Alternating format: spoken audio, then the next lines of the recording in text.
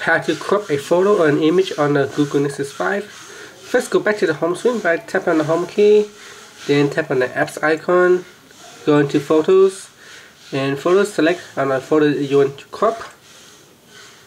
From here, tap on the edit icon, tap on edit original, and then tap on the crop button down here. Now you can adjust the border, move it around where you want to crop the pictures. So this is the selection box, so you can adjust it how you want it. Let's say I want to crop it this section here, and then tap on the done button or the tick icon at the top, and that will crop your image. And then tap on done, and this will save as a new copy. So here's a new copy of your cropped images, and that's it. Thank you for watching this video.